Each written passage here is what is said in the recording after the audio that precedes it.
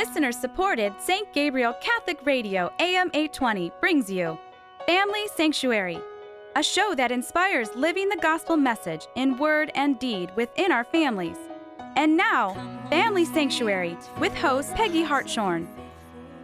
Welcome to Family Sanctuary, focusing on life-giving relationships and the family. I'm your host, Peggy Hartshorn, chairman of Heartbeat International, that advances life-affirming pregnancy help around the world. We're focusing now on a series of programs on Family Sanctuary on issues surrounding the dignity of the person, especially on abortion. With the fall of Roe v. Wade and the Dobbs case, abortion is now front and center again, and there are efforts in almost every state, including here in Ohio, to make abortion a right in our Constitution. So now's the time to understand the truth about abortion, the science, and also what our church teaches, because there are so many lies that you'll be hearing in the media, online, and even perhaps from friends and family. So now's the time to learn and share the truth. Today, our program is on abortion and the question of human development. Because many times now in the media talking about abortion, you'll hear a lot about the dangers of abortion itself or the lack of danger to women. But what about the unborn child? And our guest today is an expert on this subject, and I'm so excited for you to meet him, to hear some of what he has to share with us about the beauty of human development. And actually, as a person who's been involved in pro-life since 1973, our expert today has shared things recently at the Heartbeat International Conference that I was even totally unaware of in terms of the amazing work that God is doing in the womb with the development of the human being. Each of us went through these beautiful stages of development as orchestrated by our Creator, and some of the details are just absolutely so beautiful. I'm eager for you to hear. So our guest is Dr. Calum Miller. He's a medical doctor and a researcher in the UK. As a researcher at Oxford University, he published a wide range of papers on abortion, among other topics, and has won prizes from the University of Oxford and the Royal College of Psychiatrists for his work on bioethics. He also has a master's degree with distinction in biblical studies. Dr. Miller has spoken around the world to professionals and politicians on the topic of abortion and often appears in mainstream media in the UK. So welcome, Dr. Miller. I'm so excited that you're here with us on the program. Welcome.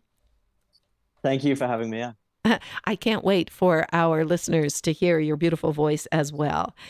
So as I mentioned, Dr. Miller is such an expert on so many areas of the abortion question. But we want him to share with us today a little more of what he knows and has discovered and has shared around the world on human development. So, Dr. Miller, let me turn it over to you. As you have chosen this as one of your medical specialties, somehow the whole arena of human development and its beauty must have intrigued you early on. Is that correct in your studies? It is, yeah. So I became pro-life at medical school, and part of the reason for that was that I should no longer be kind of lied to or tricked about what a fetus actually was. So, you hear these people say that there's no heartbeat. It's just, a bunch of cardiac tissue contracting, which is exactly what a heartbeat is. And then you hear people saying we don't know when life begins and that kind of thing. And, the fact that I had studied embryology in my first year just meant that I was kind of immunized against all those lies, basically. And it made it very difficult for people to come up with clearly false information like that. It had to be really about, is this a morally significant person, or does the woman's choice outweigh that? But in terms of the basic biology, in terms of the fact that this was a human individual who began at fertilization, that stuff was just not controversial after I did first year embryology. So over time, I gradually saw the reality of abortion. I saw the reality of the impact on women, and all the way through medical school, I knew that this was a living human being. So that kind of set me initially off in my journey on becoming pro-life and eventually speaking about it all the time. Mm-hmm. And the Supreme Court here in the United States back in 1973 said one of their statements was there's no agreement on when human life begins. And of course, as you've just indicated, that's totally incorrect based on science. It's amazing. And I'm so thankful that embryology books and science is still teaching the truth about human development biologically. And this maybe takes us on a little rabbit trail, but let me ask you briefly, why do you think that the medical profession ignores this or seems to disregard it? Or why are you one of the few, unfortunately, well-educated medical professionals who has been ignoring or at least not promoting this idea of the beauty of human development from the moment of conception? Yeah, I think there are a few reasons, and one of them is clearly ideological. It's in certain people's interest to kind of not even lie about the science, but just obscure the science and say that maybe we don't know or there's debate when really there isn't any. So there was a study a few years ago, a survey by University of Chicago researcher Stephen Jacobs, who interviewed firstly, he interviewed the public and said, who is the expert about when life begins?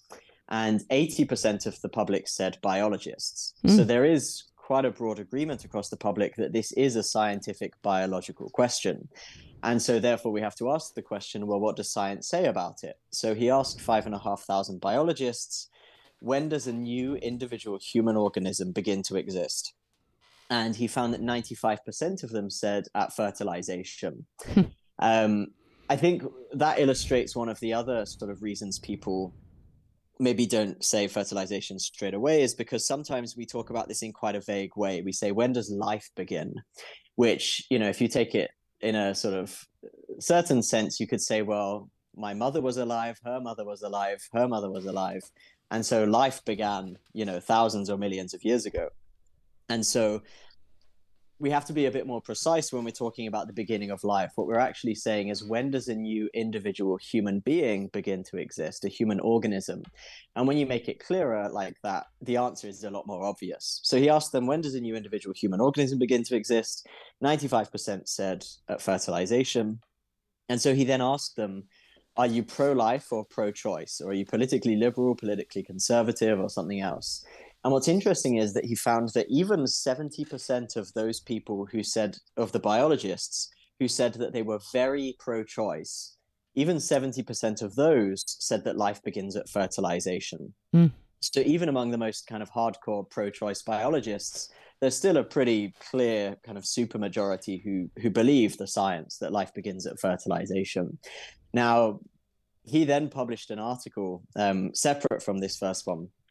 I think it was in Quillette, where he basically said what happened when I published this article or when I did this survey. And he basically details a few people who wrote back to him saying, you're just a pro-life fascist, or, all this crazy stuff they say these days. And I think that also gives an indication of why it wasn't 100%.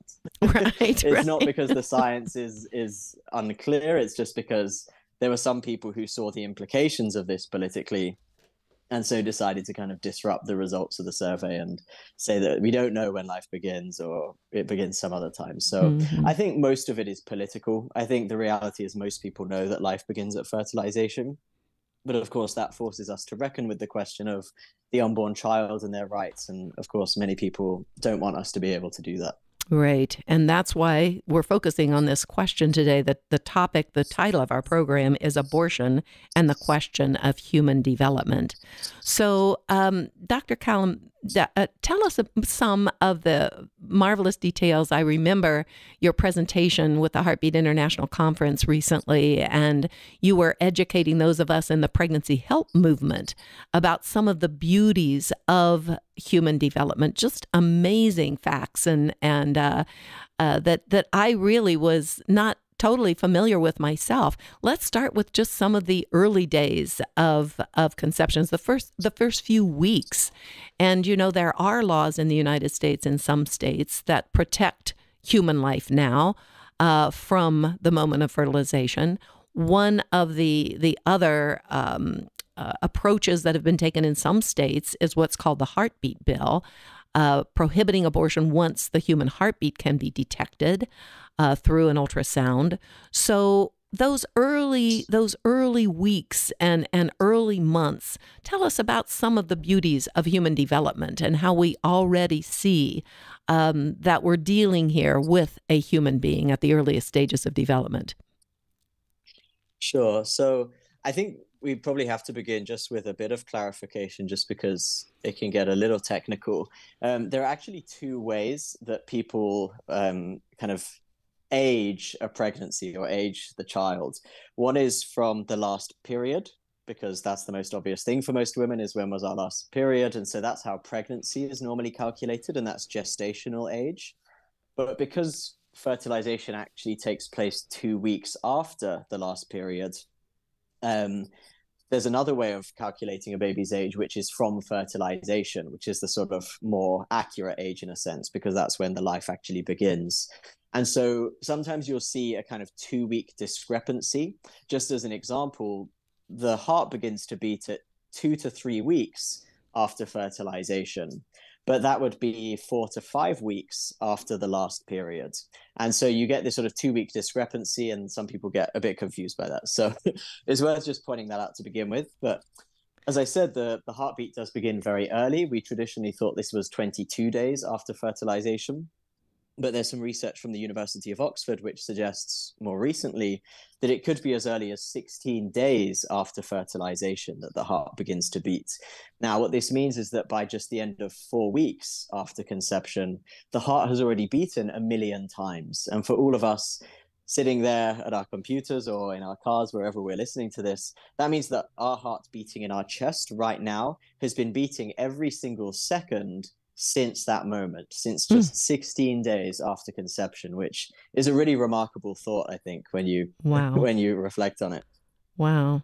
Yes, that is absolutely amazing. And so even though now technology can, with the ultrasound or a sonogram, can detect a heartbeat is it around 6 weeks of gestational age or 6 weeks from fertilization?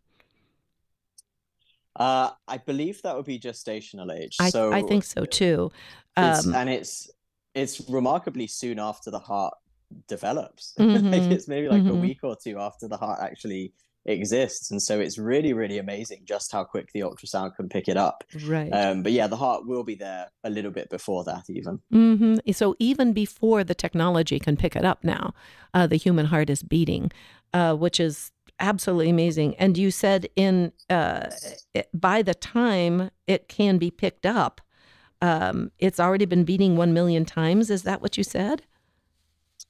So by the end of 4 weeks, By the end of 4 after weeks, conception, mm-hmm. so that's 6 weeks of gestational age, 6 weeks since the last period. And I think the heart that's will already when have beaten 1,000,000 times. Yes, I think that's when we can first pick it up with an ultrasound. Generally, that is absolutely amazing. So. And I think, did you say earlier, what is the euphemism that the other side is trying to say when we're talking about a human heartbeat? What are they calling it? They call it all sorts of things. It's remarkable. So I think they will say something like it's, cardiac electrical activity. Mm-hmm. Now, anyone who studies biology or medicine knows that, well, what is the heartbeat? You get some electrical activity in a bit of the heart. It goes through the cardiac tissue into the cardiac muscle, and it causes that muscle to contract. And that's what causes the heart to beat and which pumps blood around the body. Mm. So to say that this is not a heartbeat, this is just heart muscle contracting as a result of electricity, is really just as deceptive as you can get. I mean, I don't know if they still have it, but I remember looking on Planned Parenthood's website a couple of years ago, and they even said on their website for women who are keeping their baby, I think it was at the 6-week stage, they said, your baby's heart is beginning to beat, or something like that. Wow. So even on the Planned Parenthood website, they used to say this is, the heart is beating at 6 weeks or so. And then, of course, all the states started bringing in heartbeat bills, and so they had to change strategy and start denying that this was true and saying it was Right. misinformation. So yeah, it's really quite amazing just what lengths they will go to. Well, let me introduce our guest. You can see what an expert we have with us today. Dr. Calum Miller is a medical doctor and researcher in the UK. And as a researcher, he's published a wide range of papers on abortion, among other topics, and has won prizes from the University of Oxford and Royal College of Psychiatrists for his work in bioethics. And he also has a degree in biblical studies. So he's coming to us, actually, I forgot to mention this in the beginning, he's speaking to us right now from London, England, although he travels all over the world for his professional work, as well as working with people in pro-life around the world and educating them in phenomenal ways in what he has come to become an expert in so many areas related to abortion. So, Dr. Miller, we're about halfway through our program, but I would love for you to just give us some highlights of some of the amazing things that the unborn child does in the womb, and how actually amazingly sophisticated the embryo and the fetus really are, how us human beings in each of our individual stages of development really had such a phenomenal growth, and we could do so many things even before we were born. Let's talk about some of those things. Sure. So yeah, let me just list some things just from the first trimester, then maybe we can talk about later in pregnancy after that. So we know that the baby begins all of these, I should say, I'm not going to translate it for every single fact, but all of these are going to be embryological age, which means from the time of conception. The first movements from the baby are at just 4 to 5 weeks after conception. At 6 weeks, you can record brain waves, coordinated brain waves in the baby. At 7 weeks, the baby has taste buds and they can hiccup and suck and swallow. At 8 weeks, the baby begins to start breathing or trying to breathe because she's breathing in fluids. At 9 weeks, the baby begins to yawn. At 10 weeks, probably the baby can feel pain, though we don't know for sure. And all of that is within the first trimester. So when people say, oh, abortion is bad if it's really late, but if it's the first trimester, then it's just a clump of cells. Again, we know this is not true. Even by the end of the first trimester, all the organs are there. The baby is perfectly formed. And even halfway through this trimester, the baby is already capable of doing a lot of different things. And so, yeah, that really, I think, surprises most people. It surprised probably most of us in medical school as well. But that is the scientific reality of the baby's very, very early development. That's amazing. And, most of the laws that are being introduced now in the states, like, for instance, in the state of Ohio, that would give an unlimited right to abortion, it says something like abortion could be prohibited after viability, although the individual doctor just decides when that is. It could be the abortionist deciding whether the baby's viable, but still could be provided if it is for the life or health of the mother. And of course, in the U.S., we have a body of law that includes mental health and emotional health as part of health. So really, we're talking about an unlimited right throughout the pregnancy, not just in the first trimester. So let's look at what about the development after that first 3 months is phenomenal. Tell us about that in the 4th, 5th, and 6th months, for example. Sure. Well, let me just pick up on something you mentioned, which is about the way that health can be used as an argument for abortion for any reason. This is actually easy to see if you look at the UK. So the UK, technically, when you look at the abortion law from 1967, it says abortion is only allowed if the mother's life is at risk, or if the baby has a disability, or if there's a threat to her physical or mental health. And so that is the same law that you would find in many very conservative countries, many very conservative US states. It's the same law as in most of Africa and many, conservative pro-life parts of the world. So it sounds very strict and limited and relatively pro-life. But in the UK, mental health means you can have an abortion for any reason. Mm-hmm. So 1 in 4 pregnancies in the UK ends in abortion. 1 in 3 women will have an abortion in her lifetime. And we know that any reason for an abortion counts. Mm-hmm. So if you go into a doctor and you say, I don't want a baby girl, I wanted a baby boy, and so I'd like an abortion, the doctor could ask you, do you think that having a baby girl would affect your emotions? And the woman might say yes. And the doctor says, okay, so then it will affect your mental health, and they will do an abortion, or at least they can do an abortion legally. Right. Virtually any reason at all, you can just say it would affect my emotions, and that counts for mental health purposes, or even affect my finances or social situation. And so the UK is a great illustration because our law is exactly that. It says you can only have an abortion if the child has a disability or for health reasons. And in practice, we have abortion on demand, and no one really denies that. So, and the same is true in the US. Yes, absolutely. Exactly. Statistics are very similar to that. So what happens to the baby? What is the baby's development at these later stages? When if it would affect the mother's emotions, the baby could be aborted. Yeah, so as you move into the second trimester at 12 weeks, we know that the baby can interact with other babies. And how do we possibly know that? Because it's tiny and it's inside the womb. Well, the reason is that babies move their arms around within the womb a lot. And when they move their hands near to their eyes or their face, they slow down because they have a protective instinct so that they don't hurt their face or their eyes.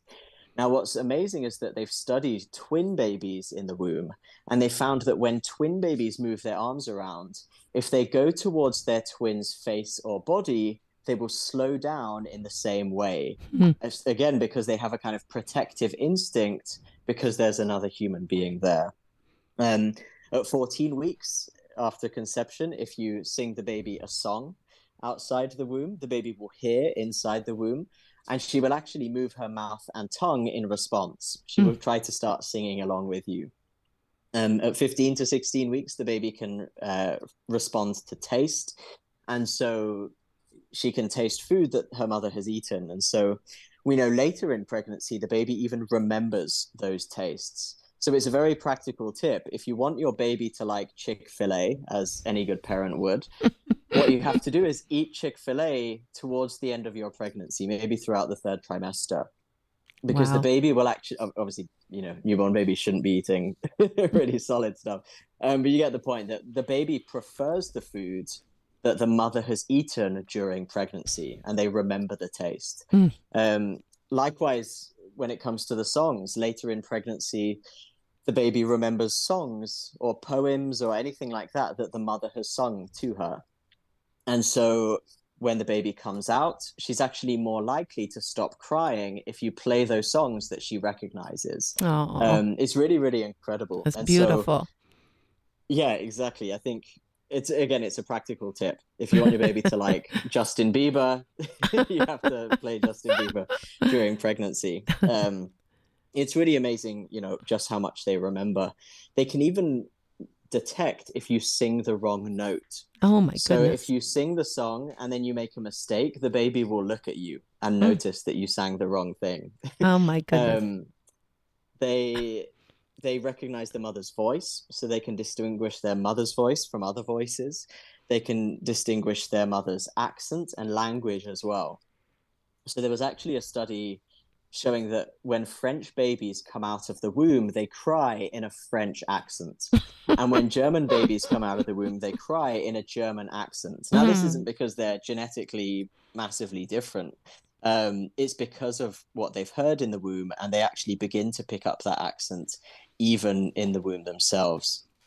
So that's it's amazing. really incredible to think, people will say, the baby isn't valuable because it's not self-aware, it's not conscious, it's not able to feel pain or these sorts of things.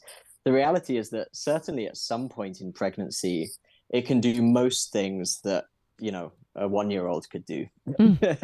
Absolutely amazing. The baby even cries in the womb by 23 weeks. And we have ultrasound videos. If you go to my website, you can see a video of the baby crying inside the womb at 23 weeks.